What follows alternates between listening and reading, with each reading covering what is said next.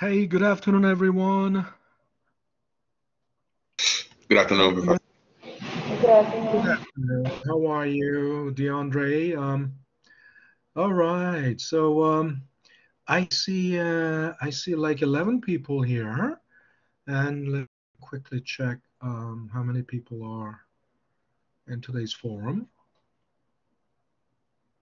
And in today's forum, 10. So two of them is mine, so 10. So still one more person from the Collaborate needs to sign into a discussion board today. Don't forget to do that because you won't be counted present until you do that. All right. So we are now okay. My voice is. We're now moving on to the Excel exercise of the income statement.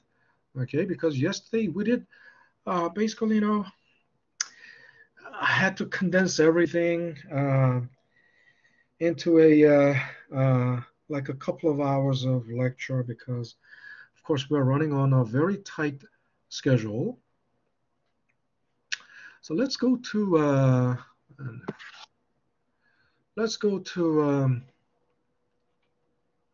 the why this is not full screen. Why isn't it? The scroll bars are not showing. Why? I'll have to move it by hand.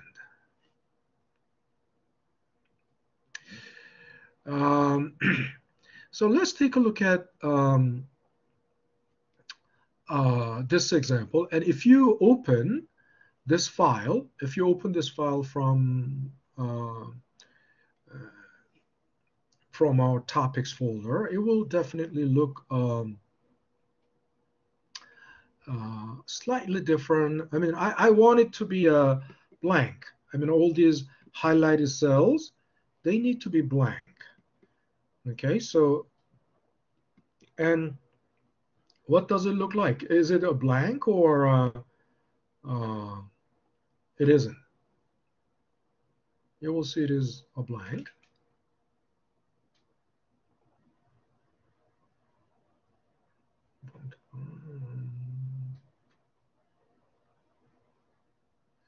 Anyway,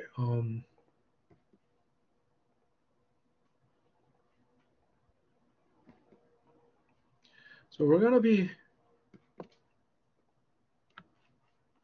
let's take a look at this income statement.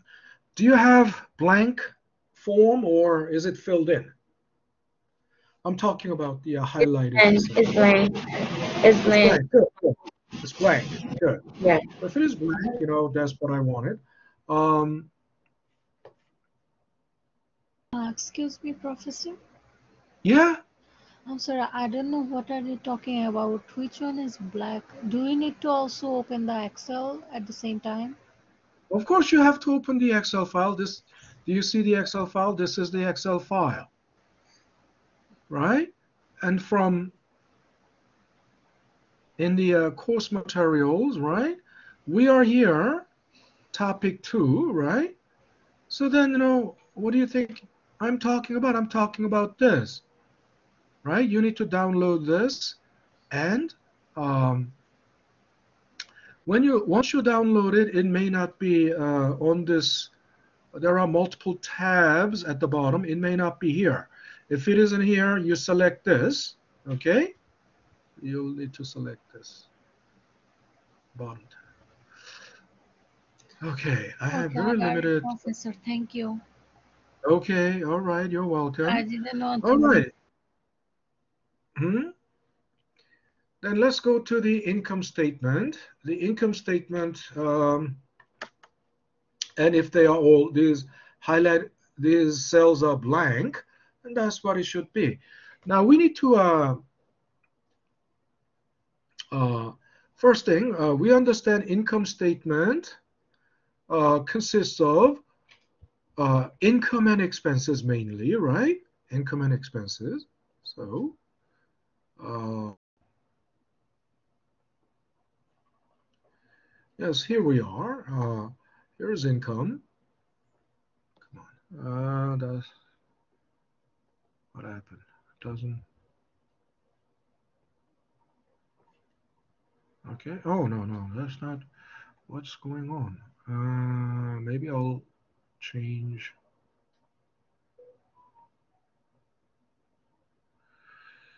thickness. Blue. Where this is blue. Slightly thicker.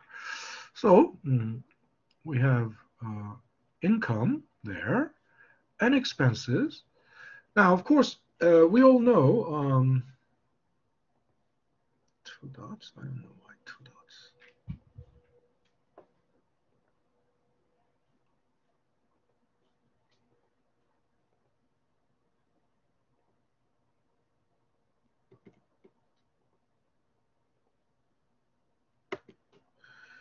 Okay, and we know that the income comes from two sources, right? Primary source of income is sales revenue, right? Secondary revenue.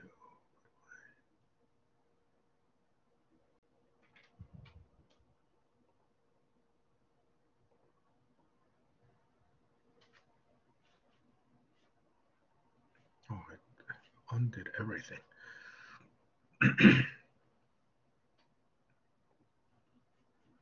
Okay, primary source of income, revenue. And the secondary source of income is investment income. But in this example,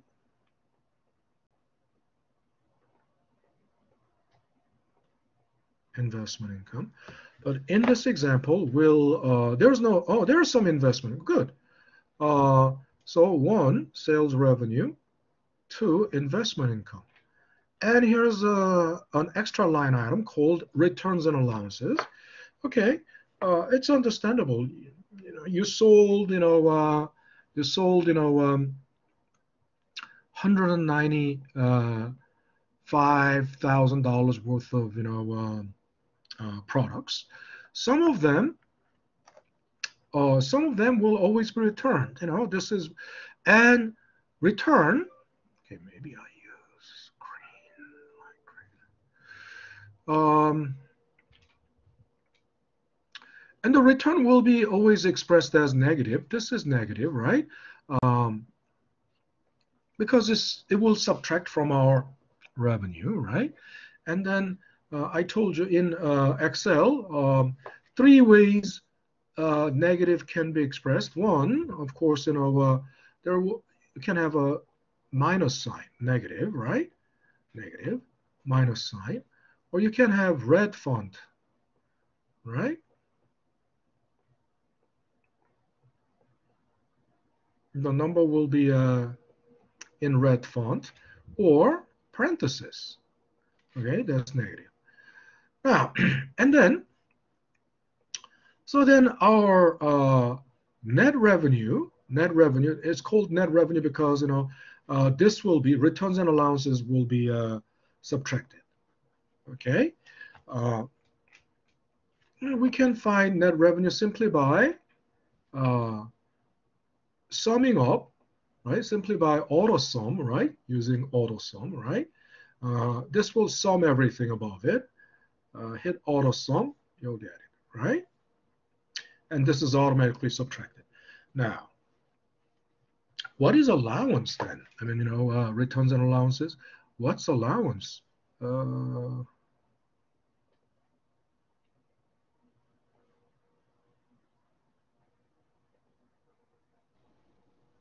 Is it like sometimes like you might have bad debt or something like that? You have what? Can you say that again? Okay. I'm not sure, but it's like sometimes like let's say if you have bad debt, so you have like an allowance for like bad debt. Oh, oh, no, it's slightly uh, now slightly different. It's like I mean when you we take any loan, we have to pay interest or something monthly. When you take any loan from anyone or from any organization? No, okay. First of all, uh, stay focused and stay simple. We are talking about income statement, right? Bad debt, uh, it will be called. It's a reserve. There is a reserve for bad debt we cannot collect. But then that's a um, that's a balance sheet business, right? Not the income statement business. Um, Allowance is simply a discount that we give to our supply channel members. So looking at this, you might think, are we talking about, returns from our customers? And you think about just the retail store, but it could be retail, but if this is not retail, but manufacturing, right? Um, and if you think only, if you think B2C, B2C, then it is very limited because in B2C, I mean, you bought something from Target and uh, you don't like it or it's a defective, you return it. Of course, they will, refund your money. Um, but this doesn't, that's return. And allowance means, if you are a manufacturer, right? The manufacturer, uh, a computer manufacturer like Dell or Hewlett Packard will sell to the retailer like Best Buy. Okay, and then uh, if they buy, if they let's say to encourage them to buy a huge quantity from us, I mean if they can buy like 10,000 computers, right? Um, if they normally buy a huge quantity, I mean, to encourage a huge purchase, then you give some discount, right? Uh, so that discount is called, but think about it. This discount happens only in the B2B channel, B2B, business to business, right? Business to business. You don't call that allowance in B2C because in B2C, it's just called discount, right? In essence, it's basically uh, you can call it large volume, huge volume discount. But in B2C, generally, an individual customer, let's say you go to Target or Apple Store. How many do you buy? You go to Apple Store and you're gonna buy 10,000 iPhones. That's not Oh, that obviously an individual customer in B2C that never happens. It's a B2B thing. I mean, some company buying, some retailer buying 10,000, let's say, Hewlett Packard, Best Buy buying 10,000 Hewlett Packard laptops. That's B2B thing, not a B2C thing, right? You buy at best, you go to a grocery store, Walmart. There's a particular brand of potato chips that you like. How many do you buy? At most, probably five. A bag of chips is only about $3, and at most you buy five. But think about it: if Walmart or BJ's buys huge quantity, like huge quantity, 10 containers, 10 containers of potato chips, they get a big discount, right? That's allowances.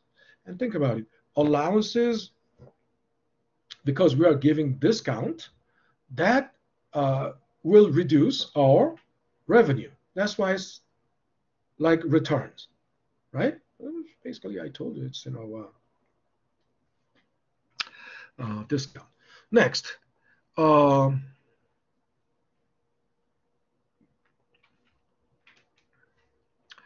then expenses. It splits into two categories. One, CGS. This is hard to write with the mouse. One, CGS. Two, operating expenses, OPEX. Of course, we know CGS means, CGS is also total variable cost, or also called direct cost. And what does of course, it's the direct input cost, right? If we made 1,000 units of computer,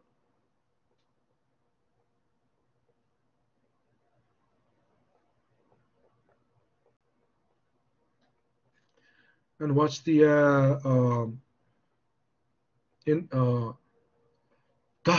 input cost of capital labor and raw material, right? Capital labor and raw material per unit. And then, and if you know this, right, per unit direct cost we have, and then, which is called AVC, then AVC, average variable cost per unit, and then we can figure out, because there are 10,000 units, times AVC, right? This is typically, manufacturing, right? Manufacturing. But if you look at CGS section here, it doesn't break down like that. Instead, it breaks down into beginning inventory, net purchase, returns and allowances, and ending inventory. Okay, so what is this? This is a typical example of retail business. Retail. Why? Because retail doesn't make anything.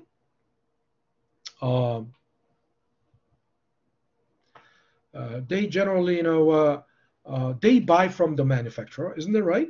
So all they want to know is what was our beginning inventory, and then how much more did we buy this quarter, and if we know ending inventory, then we can calculate the CGS. So interesting thing is, okay, so let me open, where is it? Let me open this thing.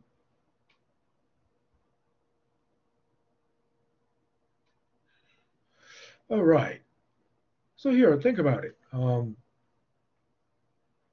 All the business, let's think about a timeline. Let's make a time. What did I do? Now I can use nothing. And let's say, because what is the basic operating period or basic operating cycle? We talked about this. What's the basic operating cycle for the businesses? Operating cycle. Quarterly. What's the basic operating cycle? Quarterly, yes, quarterly. And who is this? DeAndre. DeAndre, okay. DeAndre, you got 0.5. Yeah, basic operating cycle is quarterly. So 0, beginning of the first quarter, end of the first quarter. End of the first quarter is the beginning of the second quarter, right? End of the second quarter, which is the beginning of the third quarter, and end of the third quarter, end of the fourth quarter. Now think about it. On average, right? Average, let's say our quarterly sale, average quarterly sale is, let's say, $100,000. Quarterly sale means that's quarterly revenue, isn't it right? Sale means revenue. I mean, if you sold, $100,000 worth of goods, then that's $100,000. That's the sales revenue, right? Sales revenue. And average quarterly sale is, let's say, 100K. And think about it. At the beginning of the first quarter, your inventory is not zero. Inventory is basically the merchandise, right? And if your retail is purely merchandise. And if you're a manufacturer, the inventory is if you're a manufacturer, manufacturer's inventory will consist of basically raw material, finished goods, and goods in process. Think about it. You're a manufacturer, so you'll have to start with the raw material, and then it goes into the production process, and then out of the production process, the final products, finished goods come out, and in the middle, right, while it's still in the production process, is called work in progress or goods in process, right? So goods in process and work in progress is like half assembled, right? Half assembled product, right? Partially assembled, right? Think about it. Tires, dashboard, steering wheel, fuel line, fuel system, engine, and these things go into the production process, right? These are raw materials. I mean, they came from raw materials, and then they go into the assembly line, production process, and then at the end of that assembly line comes out a finished car. But then in the middle, while it's still in the process, you see partially assembled or half assembled car. Right? Then what do you call that? That's called goods in process or work in progress. Right? That's manufacturing, right? Because so in manufacturing, there are raw material. In manufacturer's inventory consists of raw material, goods in process, and finished goods. But in retail, only finished goods. Think about it. Retail store will have only finished goods. And at the beginning of the quarter, the inventory level is not zero. Inventory level is not zero, but it's like, excuse me, you'll be starting with something like, what's left over from the previous quarter, right? So you start, and if it is like 20K, right? You start with 20K beginning inventory. That's called beginning inventory. But if you think about it, beginning inventory is the ending inventory of the previous quarter, right? But although you start with 20K, because the average quarterly sale is 100K, this is not enough. So what do? You call your supplier or your vendor, and you 80K, right? The merchandise worth 80K, right? So that you will have 100K ready to sell for that quarter.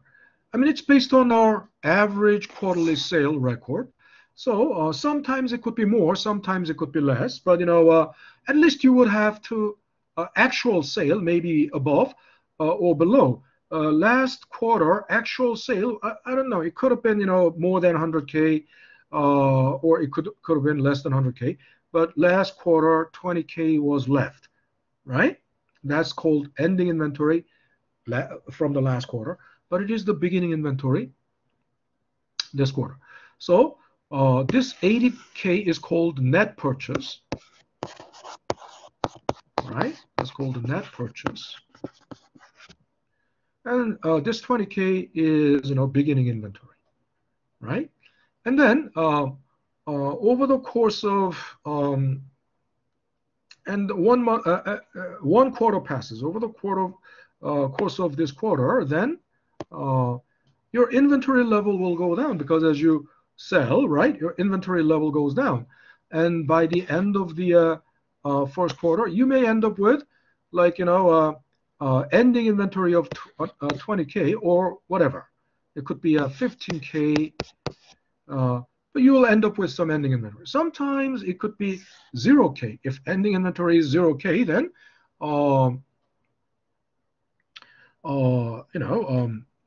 you had a very busy month and busy quarter. The sale was, and then at next quarter, at the beginning, you'll bring it up. You'll replenish. You'll bring it up to another 100K. So if your ending inventory was 15K, you're gonna order 85K. That's the net purchase. And then again, you draw down on that inventory. Ending inventory, it could be 25K. And then next quarter, the net purchase will be 75K, something like that. And then think about it. It's going to repeat like this. So the ending inventory of a particular quarter is the same thing as the beginning inventory of the next quarter, right? And then when you replenish your inventory with net purchase, so together with beginning inventory and net purchase, that's called, so this 100K, when you bring your inventory level to 100K, that's called what? What is that called? Anyone?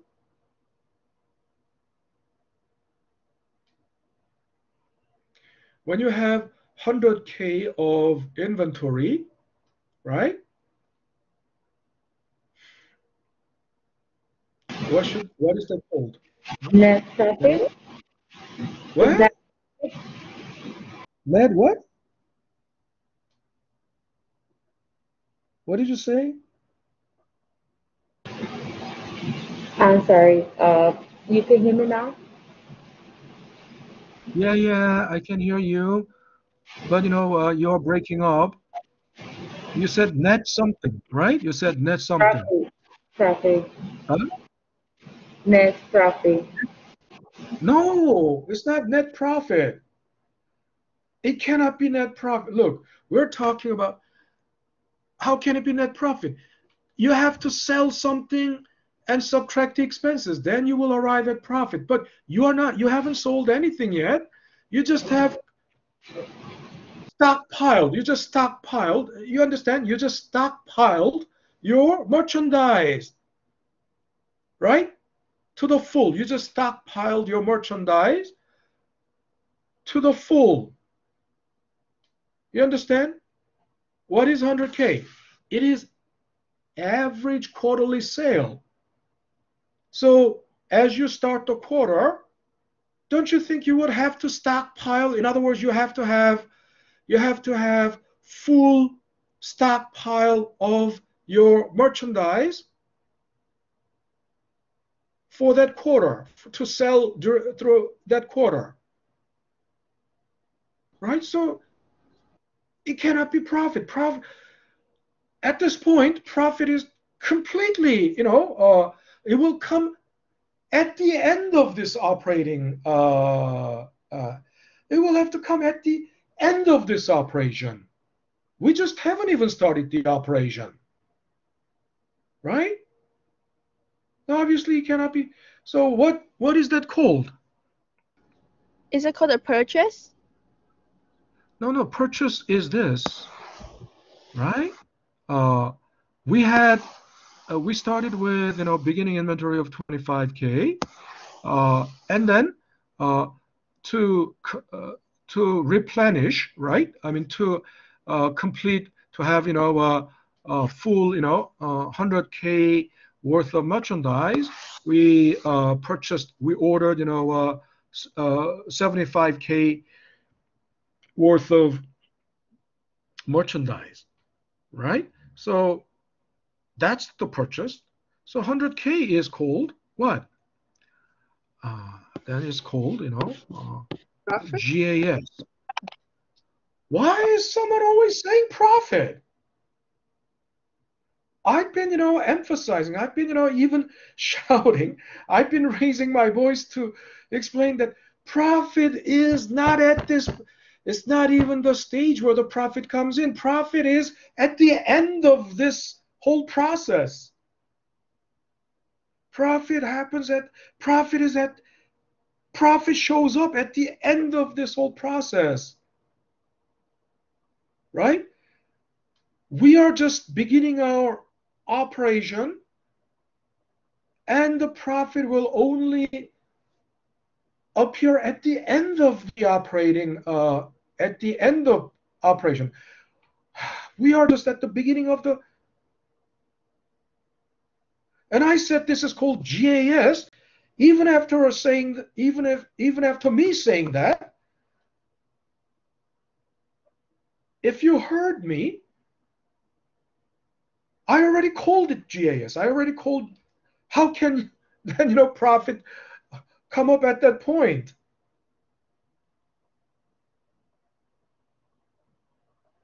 So, and I even someone said net profit already a while ago. So I explained why it is not net profit already, and then another person says profit again. So that means you didn't hear anything. You didn't hear anything.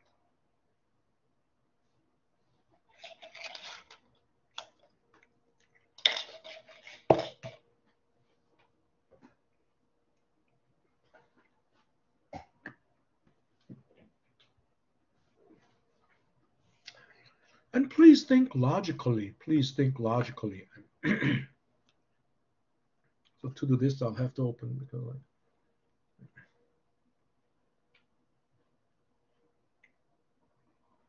okay, maybe not this, but let's see. I mean, think about it. Profit.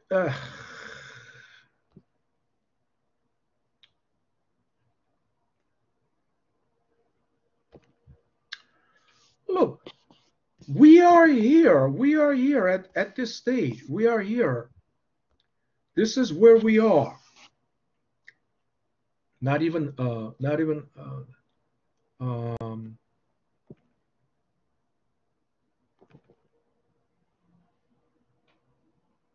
come on, go back.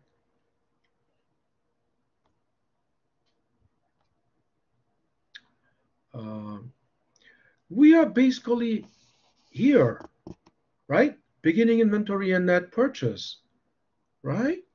And think logically, right? Please think logically. So this is before selling anything, right? And we are not even, and through all this process, then if we, after all this process, we arrive at this, and that is net profit. But we are here. We are just here. How can it be net profit? Right? Just think, please think logically. So again,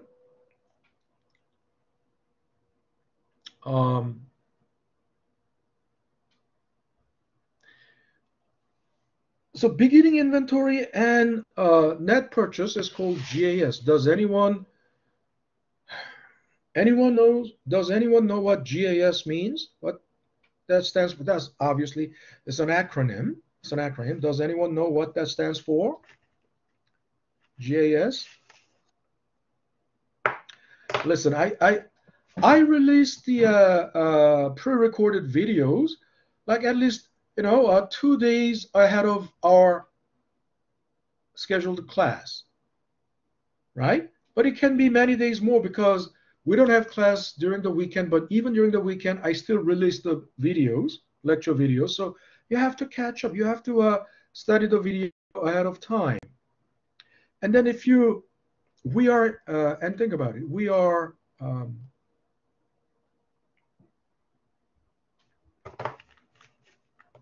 this is the third week. What does that mean? We are here, right? This is the third week. We are here. Oops. Actually, practically this should, but then, this is the, so from second week is over. From here is the third week, Wednesday, tomorrow, so third week. And from the 10th, that's the fourth week. And then, so think about it. We are entering the third week tomorrow, and we are really, as I said, I need your cooperation to complete this, because it's not just the cooperation is not something, passive. You have to actively study, right? And at this point, if you think you're like a little bird, just waiting to be fed, no, that we cannot do this that way.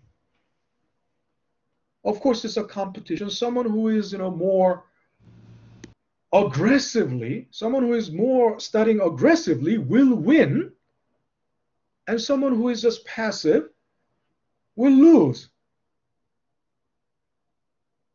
You have to, so by now, these videos have been already released many days ago. So if you have kept up with the videos, you should know now. You should, what is GAS? Anyone?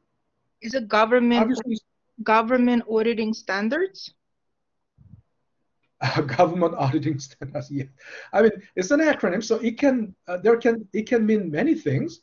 But government auditing standards. What does it have to do with the income statement?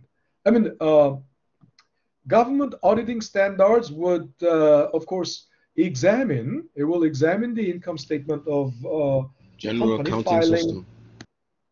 No. Yeah. But then I'm talking about, there's generally accepted accounting principles, GAAP, GAAP. But then it has nothing to do with, think about it, beginning inventory plus net purchase, right? Beginning inventory plus net purchase, my question is, it's called, I mean, think about it. Beginning inventory plus net purchase, is it general accounting, general auditing, government auditing principle? A government auditing system? General beginning inventory plus net purchase?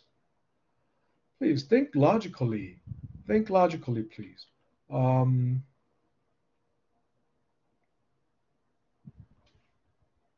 other words, GAS means, in this example, this 100K is the GAS, right?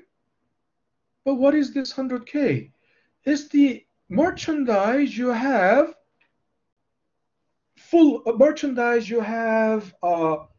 replenished. I mean, stockpiled. The merchandise you have stocked up, right, in your warehouse or in your store. Isn't it right? This $100,000 is the dollar value of the merchandise you stocked up in your warehouse, right? At the beginning of the quarter. Then what are those merchandise for? What are you going to do with those merchandise?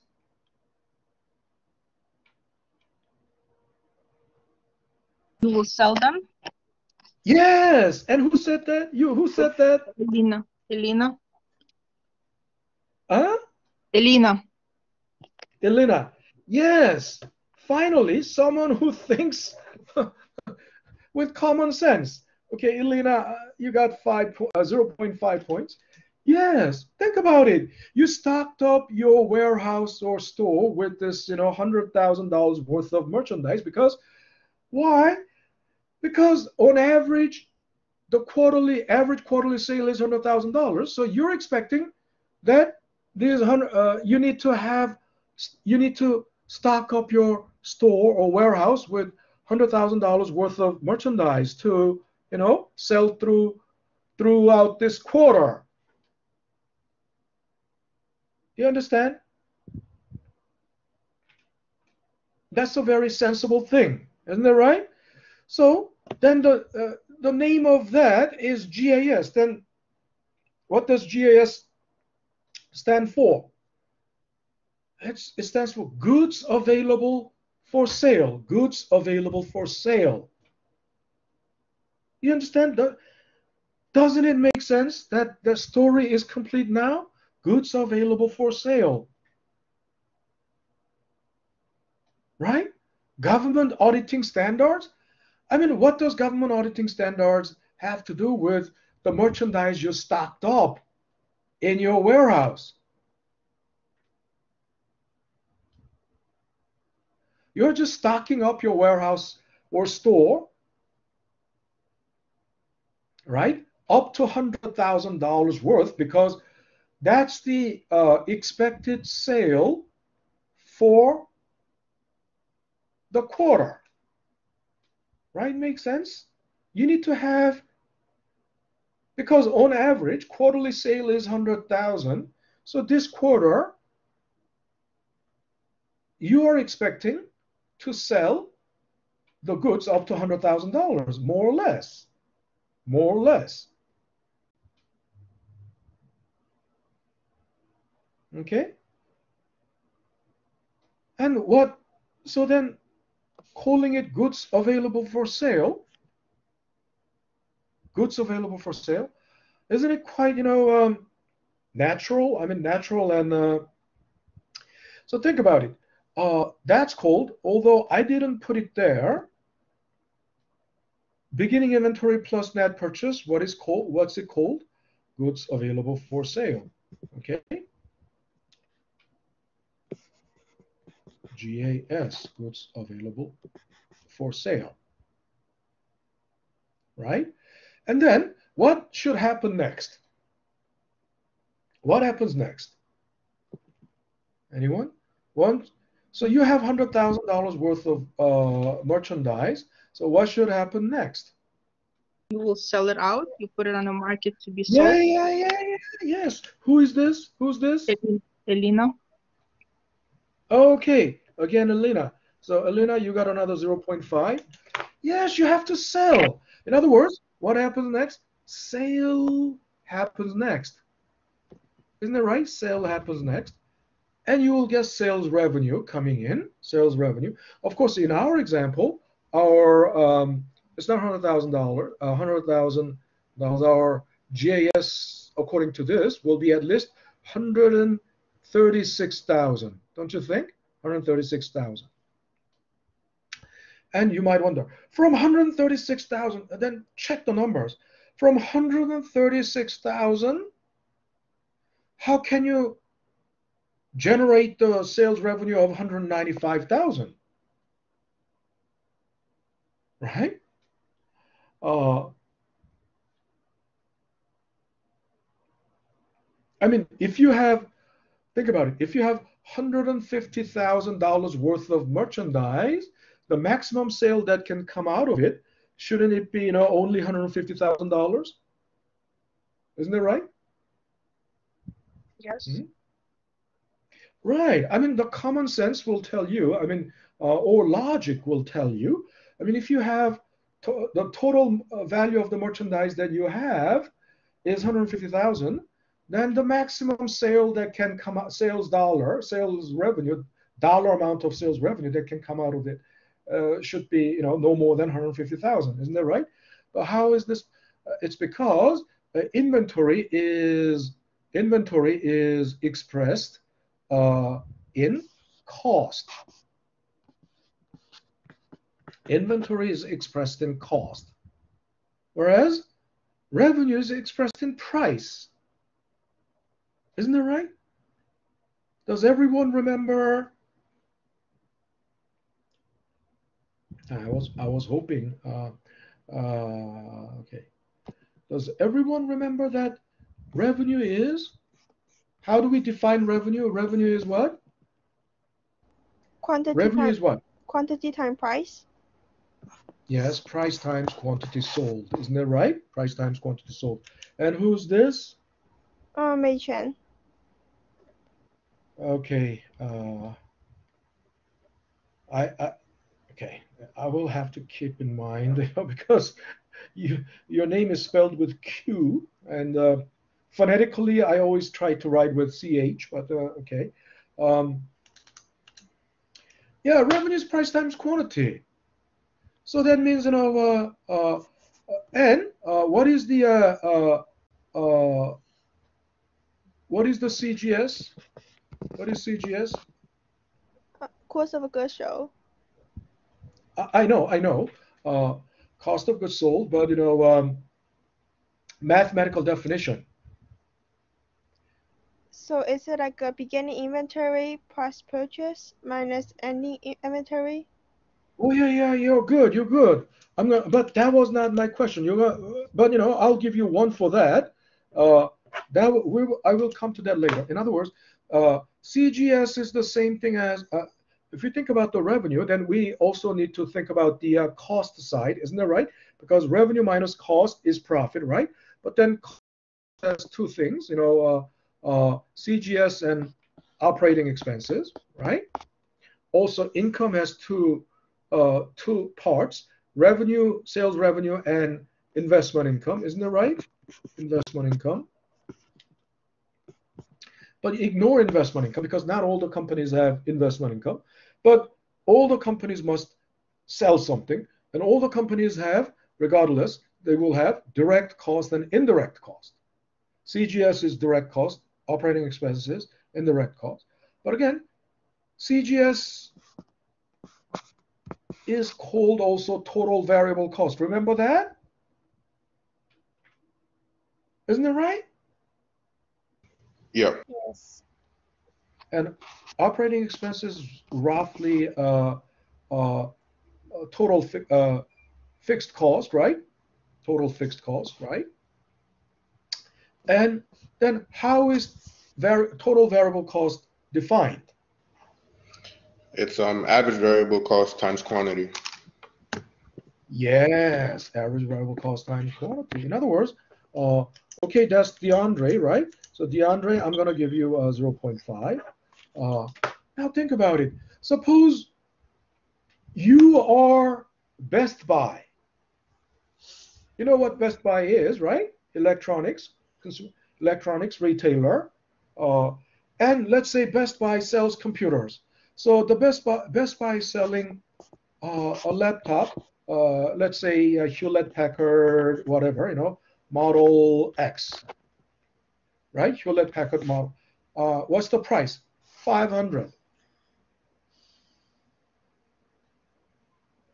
Okay, and then what is this cost?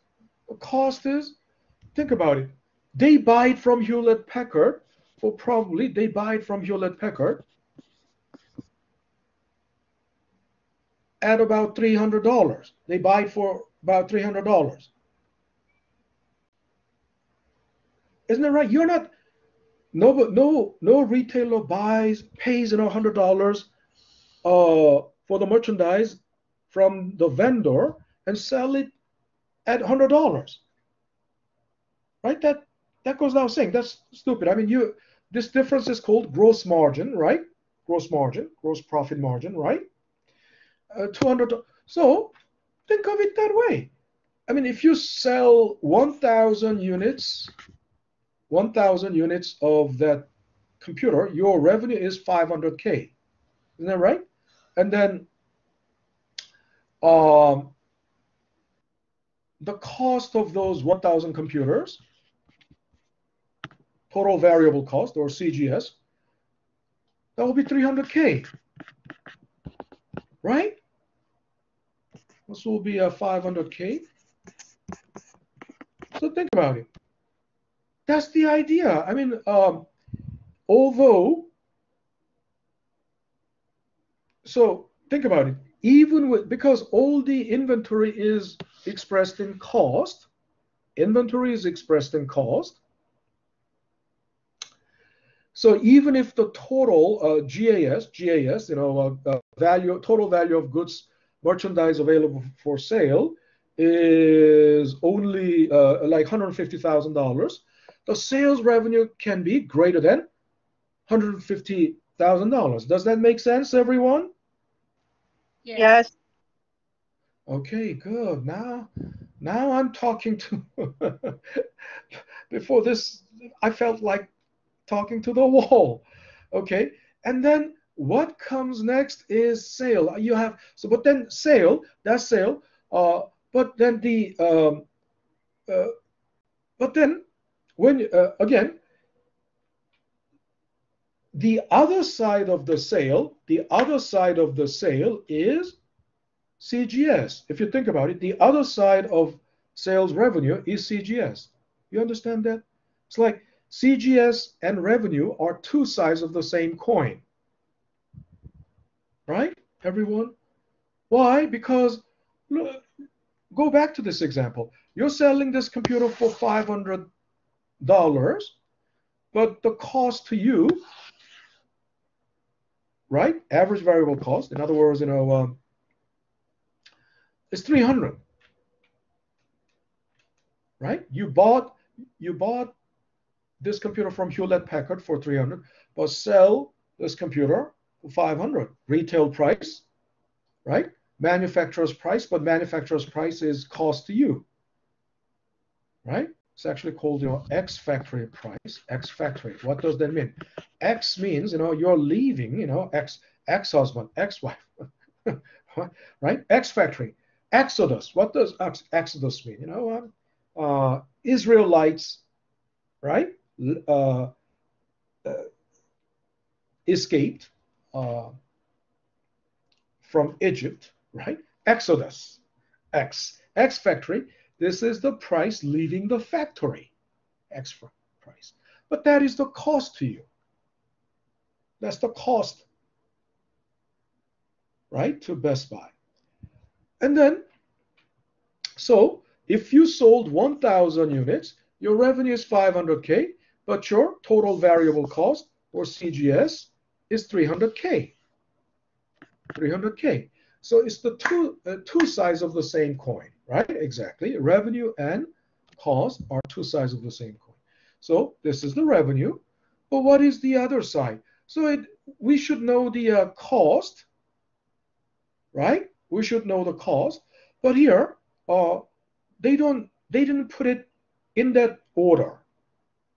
After GAS, so this is GAS, instead of CGS, they listed ending inventory. They just put, so don't you think this is weird? Why? Because think about it. Isn't it weird? I mean, the order of happening, how it happens first, you will have beginning inventory. And then there will be net purchase. And together it's called the GAS. And then sale happens. So if sales revenue is $500,000, the cost side of that, that's CGS, right? So you'll have to, if the sale was 500K, cost of goods sold, think about it literally. What does that mean, cost of goods sold? Goods sold means revenue, isn't it right? Dollar value of goods sold is revenue, isn't it right? So sometimes CGS is also called cost of revenue. Sometimes, yeah, what does that mean? CGS is the cost side of the revenue. Does that make sense? And there's the cost side of the revenue. That's why cost of revenue. The same thing. So, yeah, because it happens in this order, chronologically, you have GAS and sale happens. So what should come next is CGS. Forget about the returns and allowances. That, you know, it's minor compared to the, it's relatively less important. Then if you subtract CGS from GAS, then you arrive at ending inventory, right? You arrive at ending inventory. Think about it. That's the logically, that's the chronological. That's the timeline. That's how it happens. That's the sequence. It happens, right? That's the sequence. It happens. According, in time, through time. But so it should be like that. But what is it showing you? I mean, instead of doing this, they are showing you beginning inventory, net purchase, which is GAS, of course. And then suddenly, next should come CGS, but they have ending inventory here, and then have CGS here. So this is weird. Why isn't it happening in chronological order, right? Why did they flip it here? Now there are two reasons. One, first of all, think about it. CGS is the conclusion of this section. It has to be the conclusion of this section. Isn't that right? It has to be the conclusion of this section. You understand?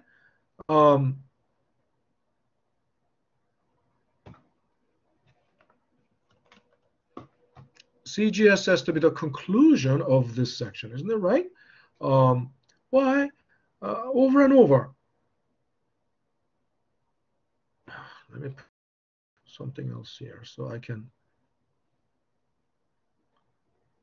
don't have to.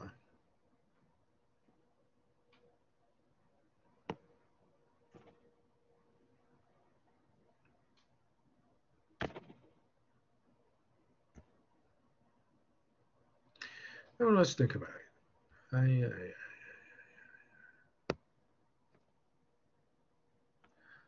The conclusion of the section should be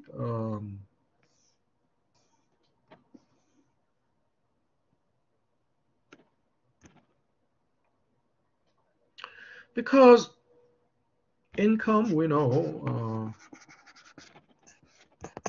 revenue, sales revenue, and investment income. So look, sales revenue is the conclusion of the revenue section, right? If there's no investment income, net revenue is the conclusion of the income section, right? And then expenses, CGS is the conclusion of the direct cost section. CGS is the conclusion of the direct cost section. You want this number, to represent that, direct cost. And then operating expenses is the conclusion of the fixed cost section. Right? Do you understand? I hear nobody. Yeah. Because of, right, good. Because of the reason you flip it so that this will be the this will come at the bottom as the conclusion, right?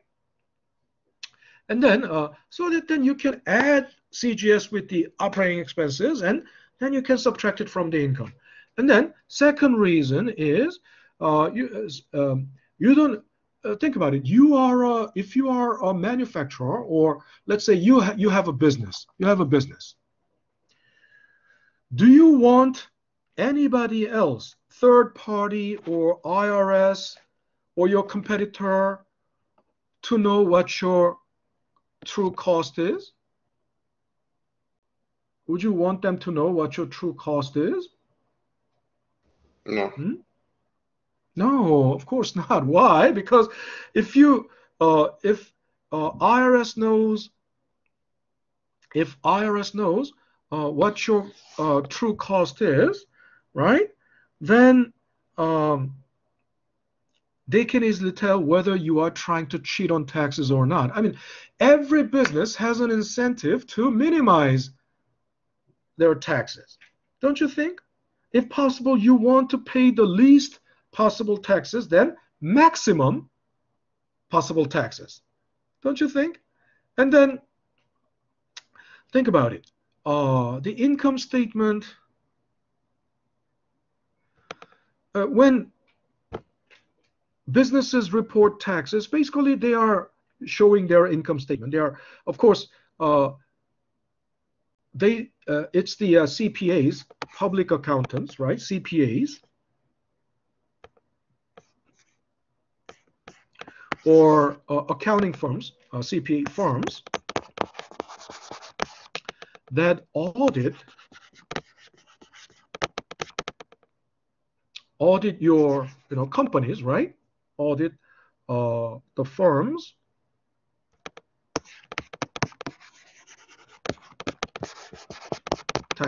taxes, right?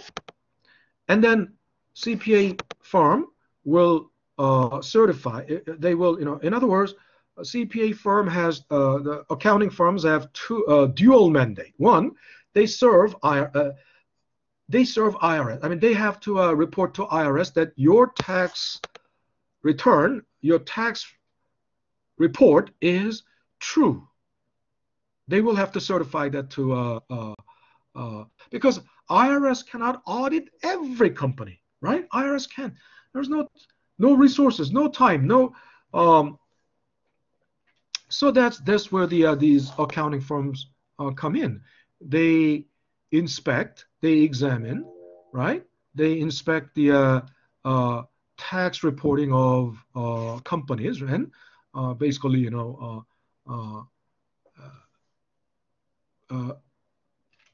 report to IRS that, oh, their tax is good, they are honest, okay? But then think about it.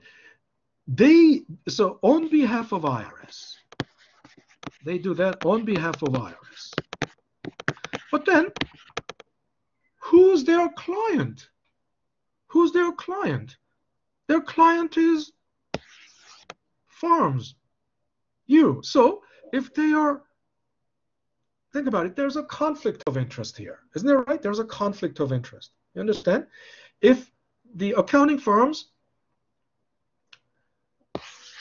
serve the IRS too well, then they'll be too strict on, they'll be like, oh, this company is cheating. They will do that, right? They have to be punished. They will be like that. But then what happens to them? Those accounting firms will get no client. They will get no client. Don't you think?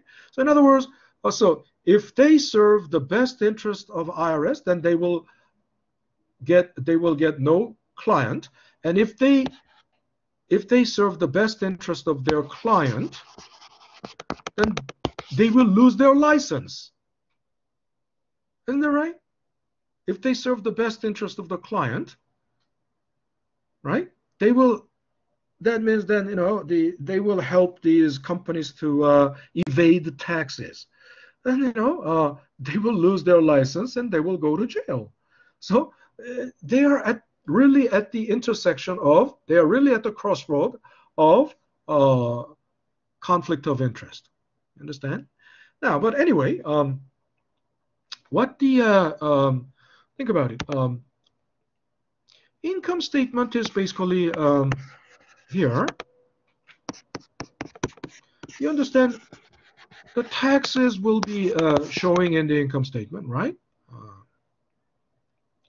Revenue, investment income, CGS, OPEX. So that's why, it has to be the CGS has to be the conclusion of this section.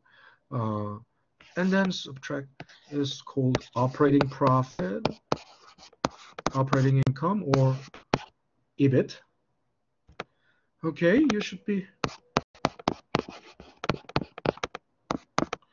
And then you will have to pay interest, and then taxable income, or EBT. So then some percentage, some tax rate, some percentage of taxable income will be taxes. That's the taxes, right? So basically, you want, if possible, you want to pay as little taxes as possible within the, of course, within the legal bounds. I mean, if you go even beyond, beyond the legal bounds, then of course, then you'll be in big trouble. But how do you? So think about it. Let's say, if this goes up, if CGS is higher, think about it. If this goes up, all expenses. I mean, basically, if CGS is higher, OPEX is higher, this will go down. Isn't that right? Isn't that right? Yeah. Mm-hmm. No. Then if this goes down, also this goes down too. Right? EBT goes down too. Right? And then some tax rate, percentage of that is tax, right? Earnings before taxes times percent, the tax rate will be the taxes. So if this goes down, taxes will go down. So think about it. You might wonder, oh, why would any company want their cost to go up? No one wants their cost to go up, but they want to make it look higher, right? If possible, they want to make it look higher than it really is. Don't you think? In other words, their CGS is not that. Their CGS is only 300K. Their CGS is 300K. But if possible, they don't want to show that true cost, but they want to show it as 350K if possible. Right? And you might also then, that's cheating on taxes. I mean, that's tax. There are some legal, what should I say? I mean, allowable. I mean, IRS allows up to a certain point. There's a legally allowed techniques that can do this. Called, LIFO, FIFO, all this. So think about it. They don't want to show what this is, but they want to, the common sense is, they don't want to show what it is. They want to, of course, they will always say, so what is your true cost? Oh, it's business, it's trade secret. It's business trade secret. What does that mean? Right? It's trade business secret. We don't have to tell you. And even if they are summoned to the court, they still say it's trade secret. You summon Donald Trump to the court, and so why isn't Donald Trump all these years? They've been asking for his tax return. Remember? Since before he was running for the president, the entire nation asked to see his tax report, but then always legal technicality. He always, dodged it. It's still,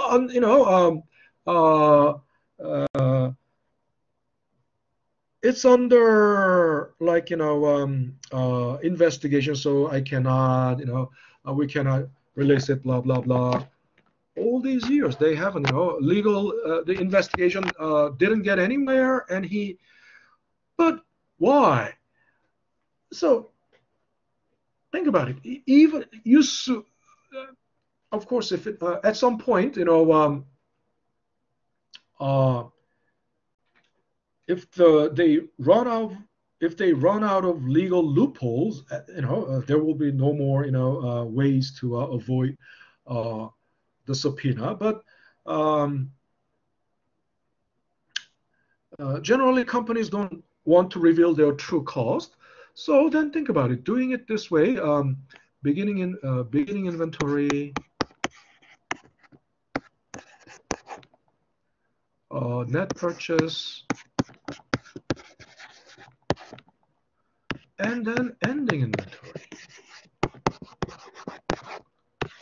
And then this will give you CGS. But then you might wonder, I mean, if you know beginning inventory, net and net purchase, if you know that, and if you know ending inventory, I mean, isn't it obvious? No, it's not quite like that. Because ending inventory values have a range, because depending on, what inventory valuation method you used, FIFO, LIFO, or weighted average cost, it can, vary. I mean, so think about it. If you make this small, if you make this look small, this will look bigger than it really is. Make sense? You understand? And if this looks bigger than it really is, it's gonna lower taxable income. I mean, taxable income is EBT. And if taxable income goes down, of course, taxes goes down. So once again, they are not telling you, they will not show straightforward what is their true direct cost. One way you can guess is using,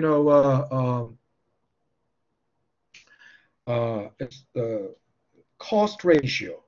I mean, again,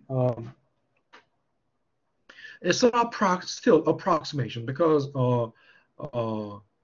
still, now you understand why. You see why, huh? Okay, I'm gonna think. Oh, that took a lot of time, and I think it's a good time to take a break. It's 7 already, 7:20. So let's take a 10-minute break, and we'll come back at like 7:30, about 7:30. Okay, let's take a 10-minute break.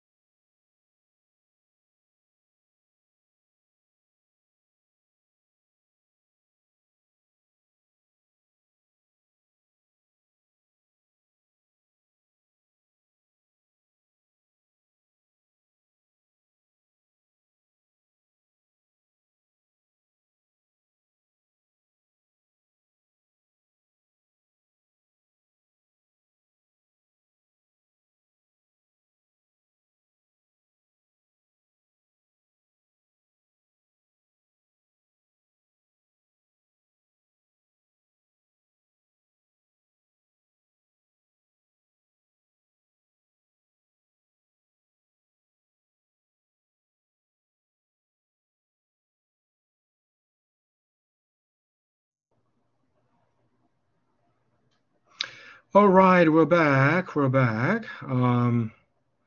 Let's see. Yeah,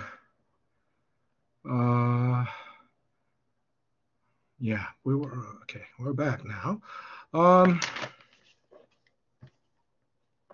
So where was I? Back here. Now you understand why CGS is here, and of course,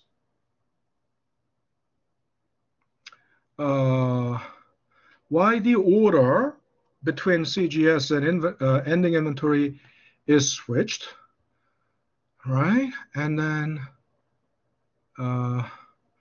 finding, and of course, returns and allowances in this case is it's the return that we made. It's the return we made. It's not the our customer's return, but it is the return we made. Why? Because the return here is the return from our customers, but this is the return we made to our vendors, right? To our suppliers or to our manufacturers, right? So if you think about it,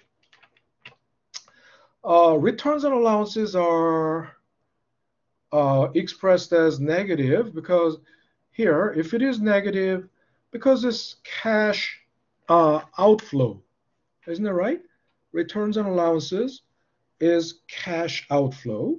We have to refund. But then cash, this is actually not cash outflow, but it's actually cash inflow. Isn't that right? Why? Because this whole section, although they are written as positive numbers, but they are expensive. Expenses mean basically that's the cash outflow. Expenses mean that's the money we are paying. But this is a negative. This means it's a negative expense. If it is negative expense, then it's the cash coming in, cash inflow, right?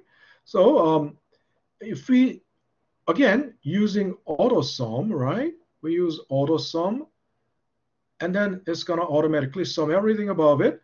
Whatever will be subtracted, right? Automatically. Whatever is negative will be subtracted. There you go. This is our CGS. And then operating expenses. And I also, this is my notation, right? This is my notation. Nobody in real, actual income statement, nobody annotates like that. Nobody, says kindly, these are expenses unrelated to production. This is the expense that's directly related to production. They don't write it out like that. Now, first, in other words, operating expenses doesn't go up or down with the production level because it's unrelated to production. Rent doesn't matter. Rent doesn't change with the production level. Utility doesn't change with the production level. Salaries is relatively a fixed amount. I mean, if you have 100 employees, some of them are production workers, some of them are clerical staff. I mean, if you're a manufacturer, you'll have the ratio might be 80 to 20. 80% of your employees are production staff, production workers, and 20% might be administrative, or vice versa. I mean, if you're a retailer, 80% will be sales force, right? Sales force, and then 20% would be purely administrative. But anyway, salaries, base salaries. I mean, other than overtime, base salaries will be relatively constant. Depreciation is also relatively constant, and it will take a lot of time to talk about depreciation, but I believe depreciation is actually artificial. It's artificial, so it will be relatively constant. I got depreciation from And if you look into this cell, it's pointing to B13. And what is B13? It's depreciation in the balance sheet. It's the depreciation in the balance sheet. Okay? And depreciation in the balance sheet, obviously it's a negative number. So to express that, to put it in the income statement, I had to put a minus sign in front of it to turn it into a positive number. But again, what is positive expense? Positive expense is actually money going out. It's cash outflow. Isn't that right? It's cash outflow. Not, negative expense is cash inflow, actually. R&D, marketing, they are relatively,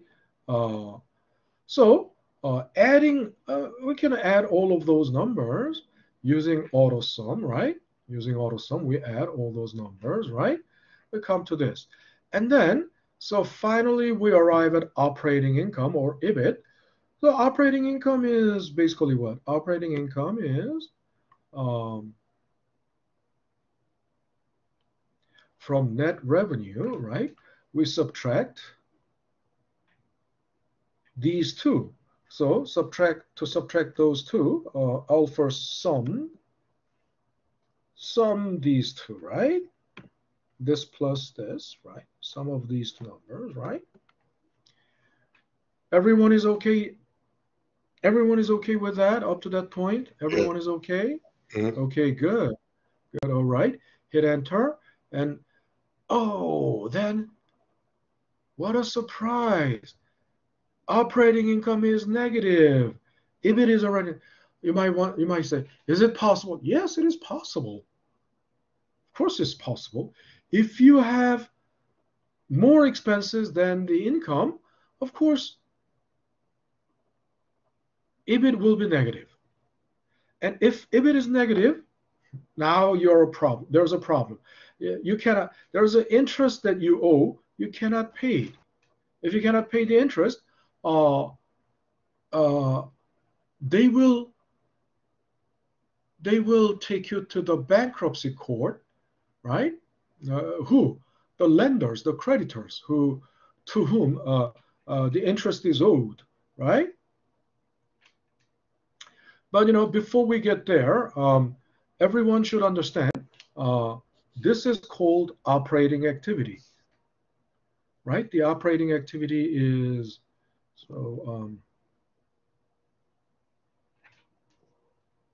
okay. Oops.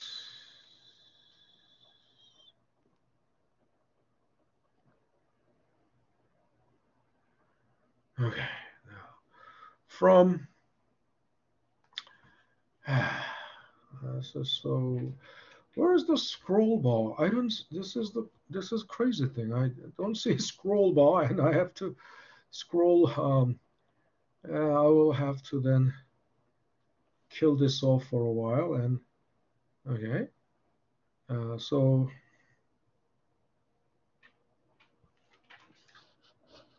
from here, right?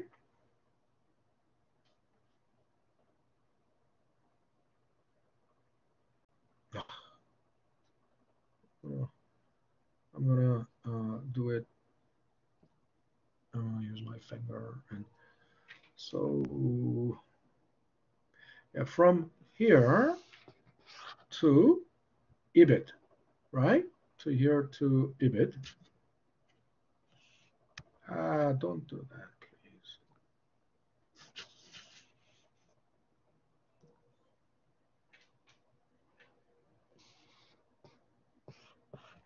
From there to you see, from here to here is called operating activity. So operating activity is basically income statement activity. It's basically income statement activity, right? And operating activity is all well expressed in all the companies, right? All the businesses engage in three types of activities. Okay, now not here. I'm gonna from I'll have to put it here. All the businesses engage in 3 types of activities. 1, operating activity. Of course, without operating activity, there's no profit, right? There's no revenue, there's no profit.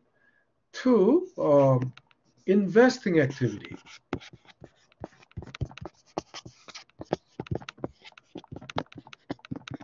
Investing activity is basically the activity the companies engage in to acquire assets, like production assets, right? Like capital assets, plant and equipment, right? Plant and equipment, machinery, activities of acquiring production equipment. I mean, in other words, without the plant and equipment, there's no production, right? And basically, when we say assets, we talked about this. There are physical assets and liquid assets. Physical assets are basically also called long-term assets and non-current assets. And those fixed assets go by many names. But physical assets basically, are the backbone of the economy. Think about it. Without physical assets, physical capital, nothing can be made. Nothing can be produced. Countries like Saudi Arabia, oil-producing countries, they have oil, but without the pumps, right? Oil rigs, the oil rig equipment, they cannot pump up the oil. And if they cannot pump up the oil, they cannot sell oil. I mean, most of the OPEC countries, their major source of their national income, their major source of GDP is oil. What else do they make? They make nothing. They make nothing. They don't make cars. They don't make computers. There's nothing like that. Every industry is basically, everything they import, right? But the only thing they make and export is the oil. But then they don't make oil rigs. I mean, they don't make pumps. They don't make the oil rig equipment. They all import it, right? But the Saudi oil companies, without having that plant and equipment, there is no operating activity, right? In other words, without investing activity, there is no operating activity.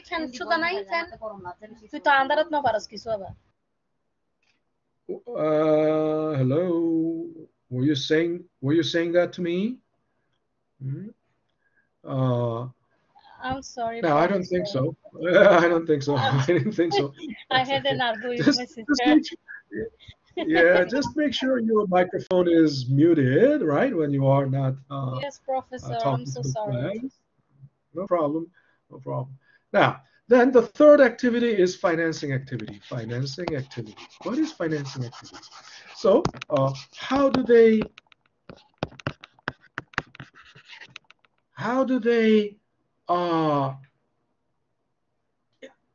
raise capital for investing activity? In other words, plant and equipment, land and building, those fixed assets.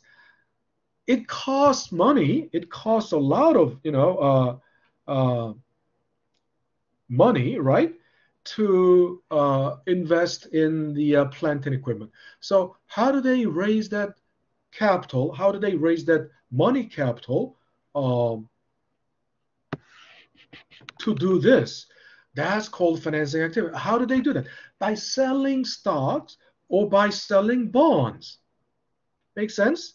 Selling bonds means borrowing money. By borrowing money or by, inviting investors who are willing to take the risk, right? Investors that don't, ask for uh, uh,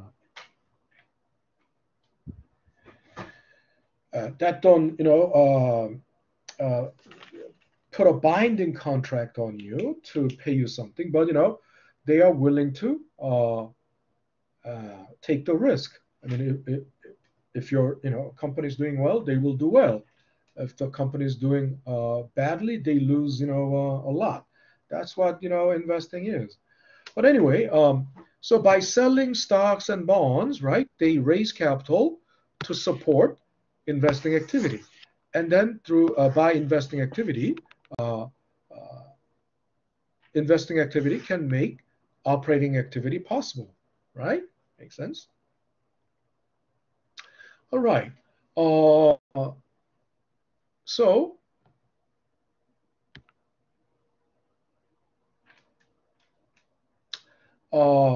again, so from income to operating income or operating profit, that's operating activity, and then you have to pay. And so here, R&D expense. I'm not going to go into that. These percentages, they are generally, R&D is like certain percentage of the revenue, right? Certain percentage of the revenue, and you can L21 times J3, and what is J3 revenue? Sales revenue. Marketing expense, pretty much same. Interest. Why do you have interest? You have to pay interest. Why? Because you sold bond, you have debt. So that is expressed, that is shown in the balance sheet. In the balance sheet, liabilities and equity side, think about it. You sold $2.25 million worth of bond, and you took out $3.5 million worth of loan. So these are long-term debt, And the long-term, so I already found the sum of these two, right? You see? Sum of those two numbers. Now, you borrowed money, you have to pay interest. So let's say mortgage interest and bond interest on the bond may not be the same, but let's assume that we could find some average number. So on average, the interest rate is, let's say, okay, here's that 2.5. That's annual interest, right? Always the rate is annual.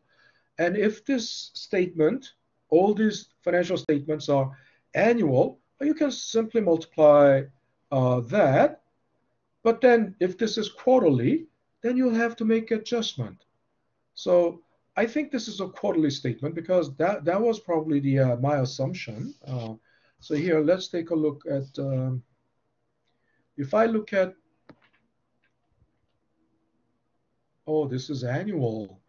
Okay, if this is annual, then that's too much. So I think making it quarterly might be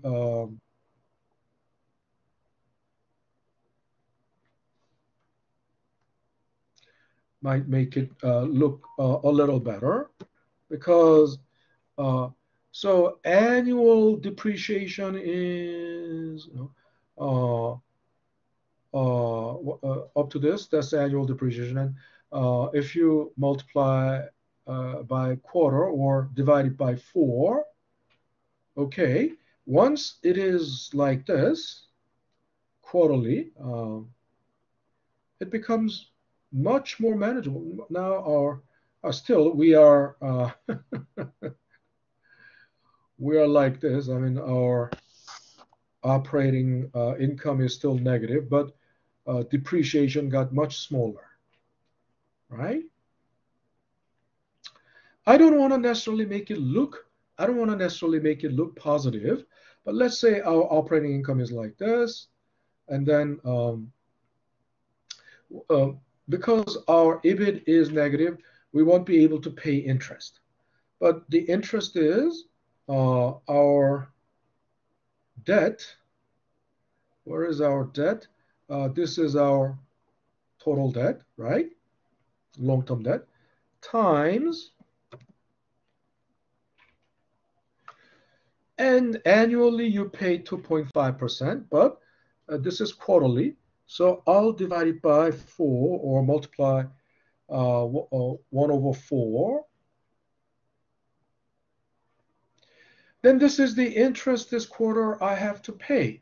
But then I can't pay because I'm already, I'm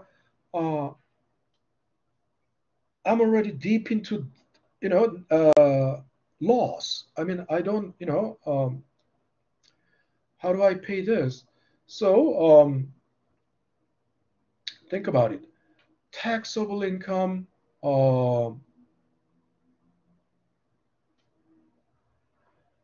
You can have taxable income only when you have, basically, if this is positive. I mean, what is taxable income? Taxable income is this minus this. I mean, you have to, but then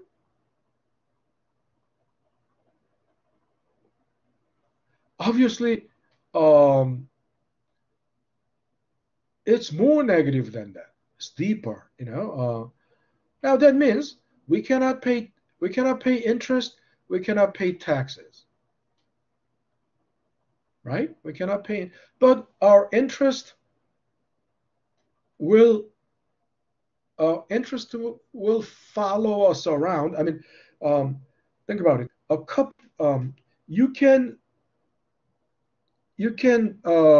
skip a couple of payments. I mean, your creditors will probably your creditors can they will want to work it out. They will want to talk about it, and if you can work out a plan, then that workout is called Chapter 11. Chapter 11 bankruptcy. Chapter 11 bankruptcy is basically, they let you continue, but then they will want to they will be monitoring. I mean, they will appoint a manager who will oversee the company's operation, and this manager will have the full control over the company's operation, because if the company is not making, the manager will try to bring this up to positive, and then any positive earnings the company makes, then they will the manager will first use that to pay off the interest, right? So this is possible because that it's a court ruling.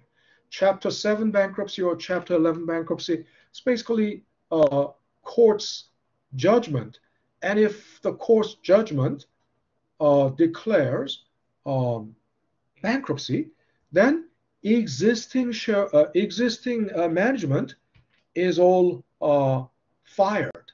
Existing management is all kicked out, because existing management is basically, think about it. Who does the management work for? The, The owners. The owners, yes. In other words, shareholders. That's DeAndre, right? DeAndre, I'll give you 0.5. Yes, the management works for the best interest of the shareholders, the owners, because they are hired by the owners. And if they don't serve the best interest of the owners, they will be fired, and new management will be hired by the board of directors, right? But once the bankruptcy is declared, all the existing management will be kicked out, because now after bankruptcy judgment, the company will have to work in the best interest. The priority for this company is to pay the accrued interest and principal. So the court-appointed manager will oversee the company's operation and will do their best to make this number positive, and whatever that positive number, it will go first to pay this. Okay, it will go first. But anyway, at this point, they cannot pay any interest, and so the taxable income is negative. Now, if the taxable income is negative, do they pay taxes? Of course not. I mean, if your taxable income is non-positive, like zero or negative, no taxes to pay. But again, tax rate is 35%. That's annual. And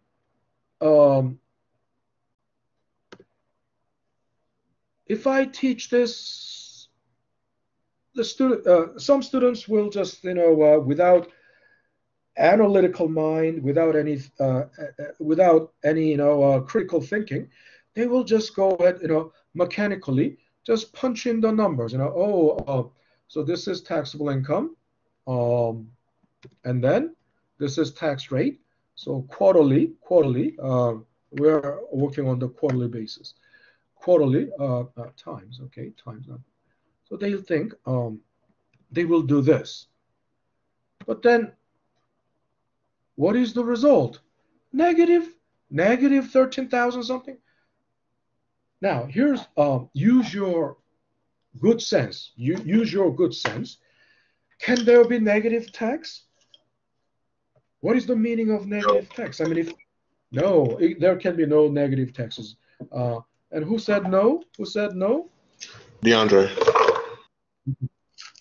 DeAndre. Okay. Okay, I'll give you 0 point. DeAndre, you sighed. You're tired of racking up points. Look, there can be no negative tax. What? How can the negative tax means IRS owes you? What happened? What did I just do?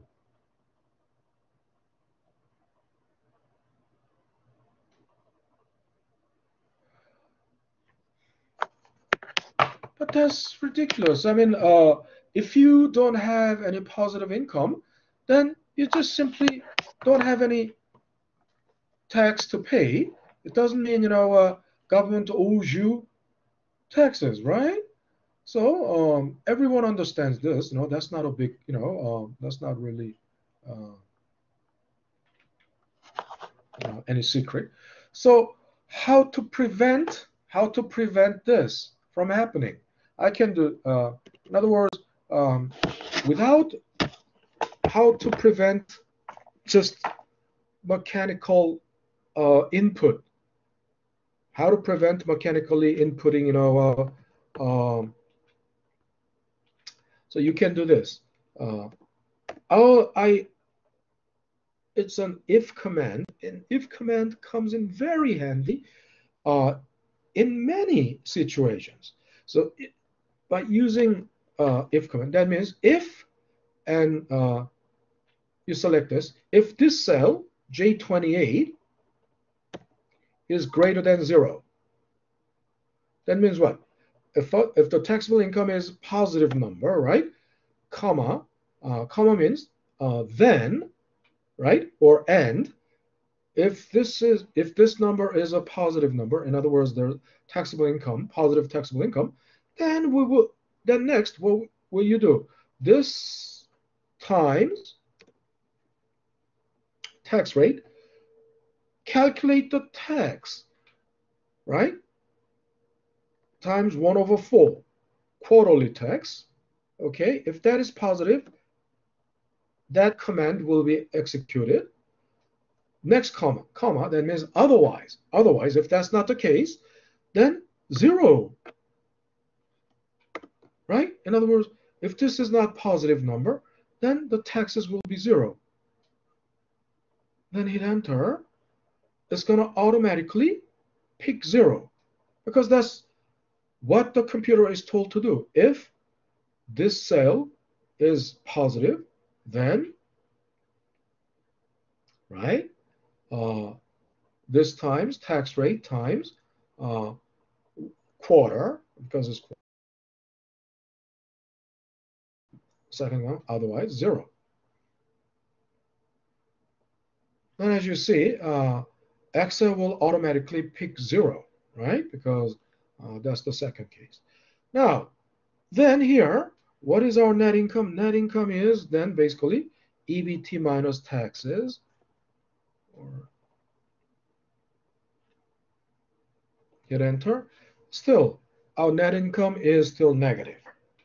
Okay, net income is negative. So, obviously, this is not a very good, this is not a pretty picture. I mean, if the company has, a lot of companies are in, that's what is meant by red. They are running in red. There are many companies that are running in red, and they are on a like life support. Life support is like what? Infusion of cash from infusion of cash from some lenders, and then but think about it. If the business has to still get blood transfusion, right? That's not a viable business. I mean, the business should be able to for a business to be viable. In the short run, this may be possible. I mean, 1 quarter, 2 quarters, yes, that's sometimes it happens. But if you persistently show negative quarterly profits, then that business is has a serious problem. And in microeconomics, there's a way to find a shutdown point. I mean, whether this company has to shut down, or even if it is in the short run incurring loss, but can they recover eventually? Can they continue to produce and make? Yes, there's a way of finding the shutdown point, or whether they can continue to operate, or and get out of it. And in microeconomics, it's not very difficult. So again, I used deliberately.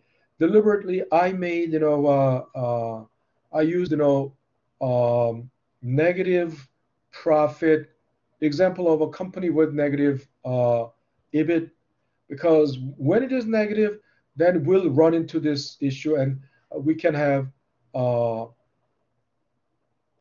we can apply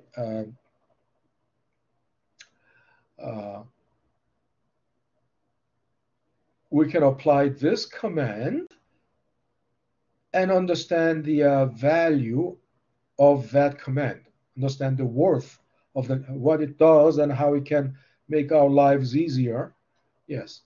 In other words, without something like this, you will have to manually check everything. You'll have to manually check everything, and manually put 0 there. But without manually doing anything and visually checking anything, if you have a command like this built in there, it's going to automatically take care of that, right? Alrighty, I guess that's all the time we have today. All the time we have. So tomorrow we're gonna be going into the exercise balance sheet. I hope we can get it like in the first hour. One more thing. Actually, I'm maybe tomorrow I may start a little late because I have actually a internet problem. My router died, so I had to call a technician, and the technician is coming tomorrow between 5 and 6. And then uh, you might wonder how am I connecting to? I'm actually using my phone as a hotspot, so I'm connecting through my phone. Uh, so if they I think he will just swap the router. That will be easiest thing. But if it takes long, I don't think it will take long. But if ever he comes late and it takes long, I might start a little late, but not too late. Okay, so just letting you know. Alrighty. So that's it for today. Any questions? Any questions so far? Any Yeah, questions? Professor. Yeah, Yeah. I had a question. I couldn't find. I don't remember you discussing the gas acronym, the goods available for sale. I was wondering what video was that exactly where you discussed that because I don't remember hearing about it when I was watching the videos. Uh, I may, I don't know, I may or may not, but all the videos here, basically, some of them are, they already grayed out. That means, they are no longer available here. But, I gave you my YouTube channel, Yeah, right? If you go to my YouTube channel, you can go over everything. So it must have been discussed in one of these videos. I don't know exactly which one. Not factoring, but before factoring. It would be before factoring. So it would be whatever whatever is before factoring. Okay. So I understand it takes a lot of time to go through all these videos, but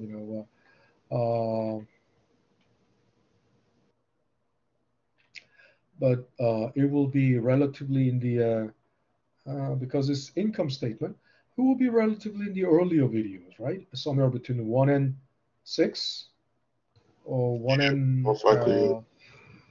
7 intro videos, right? It could be. Okay. Alrighty. So that's it for today. I hope you have a great evening, everyone. Good night. And I will see you guys tomorrow. Okay. All right. Stop recording. I'll stop recording.